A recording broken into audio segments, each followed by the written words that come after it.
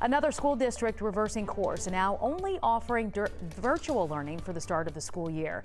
Francesca Amaker live at her home in Fulton County with more on the decision from Barrow County Schools.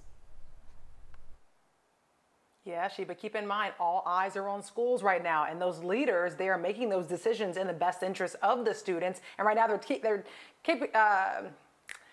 taking a big look at the coronavirus cases rising and those concerns, of course. Now, the school year actually begins in 10 days for those students. And just a little bit more detail, Superintendent Dr. Chris McMichael wrote on the district's website that rising cases in the county and concerns over staffing lead to the change. And according to the school system, more than 90 staff members in the district have had to quarantine during the pre-planning period. Now, McMichael says they know students learn best in a traditional setting, of course, but it's just not safe right now.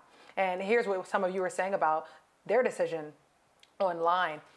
We have a comment from Betty who says, I think it was still too early to let kids go back to school. Thank God my oldest kid works from home to help me with homeschooling for my younger daughter. And then we also have a comment from Nancy who says, OMG, these people get it. Thank you for your braveness, forethought, and your courage. And finally, another person weighs in. Saeed says, we need the University System of Georgia to go online for our youth and our teachers.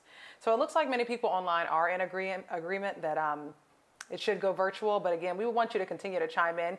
Keep in mind the first day of school is August 17th here, and later today the district is expected to provide more information for us on the new year, especially when it comes to those Chromebook requests and distribution and meals for students as well. Continue to chime in on the conversation, folks. Use the hashtag MorningRushATL. All of those items so important. Francesca, thank you.